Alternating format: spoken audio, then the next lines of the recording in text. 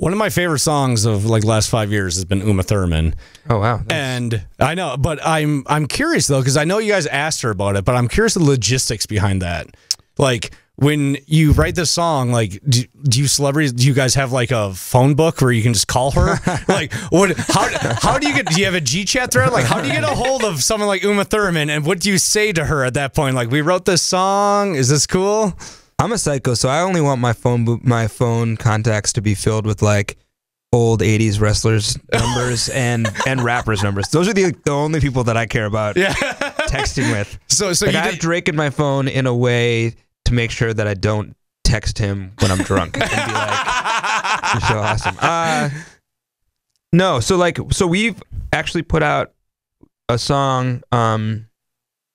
Years ago, we put out a song that we were gonna name after David Ruffin, who was in the Temptations, and it's like a long story, whatever.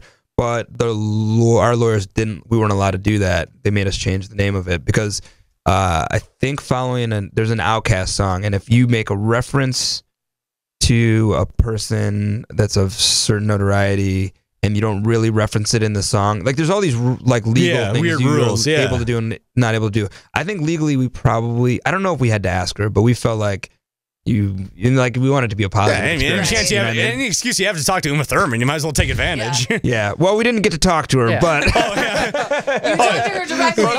but regardless, somebody did. Yeah. Okay.